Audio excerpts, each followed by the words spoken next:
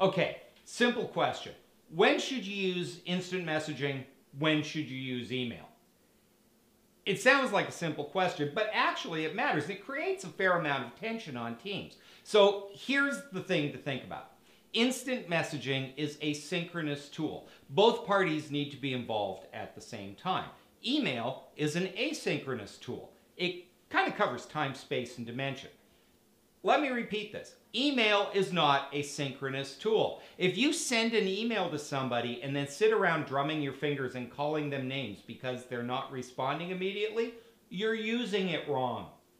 So as a team, do you have an understanding about when do we use instant messaging, tools like Yammer and Slack and tools like that, and when does email serve? Well, you need to have that discussion, and there are 3 or 4 things that you need to include in that. The first is be explicit as a team. When will we use instant messaging tools? When should we use email?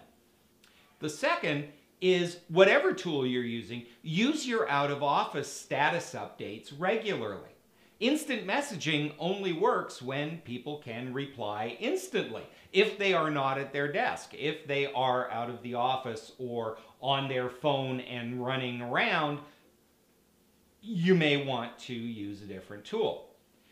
Let the other person know when you have limitations around which devices we're using, how we're connected. Maybe the answer that they need is sitting on your computer, but you're not in the office. Let them know that, and let them know when you can get them the help that they need. And then finally, be clear as the sender of the message about requirements and deadlines. Do you need this immediately? Do you need this by the end of the day?